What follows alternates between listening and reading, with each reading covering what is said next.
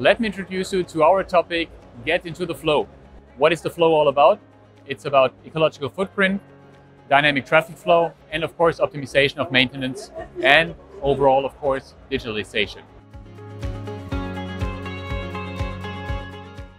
Now, today I would like to give you insights into ecological footprint and into the traffic flow. What is the ecological footprint all about?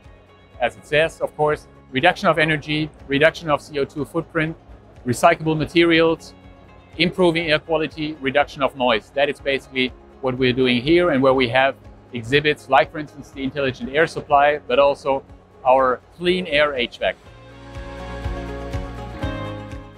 When it comes to the traffic flow, we're talking about how to better utilize the infrastructure and how to make more out of the vehicles that you already have in service.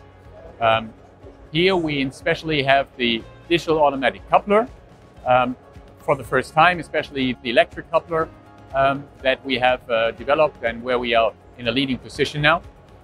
Plus, we also have, for instance, the electromechanical brake, which will allow for significant less piping, more space basically for the vehicle, less weight, and by that a higher energy efficiency.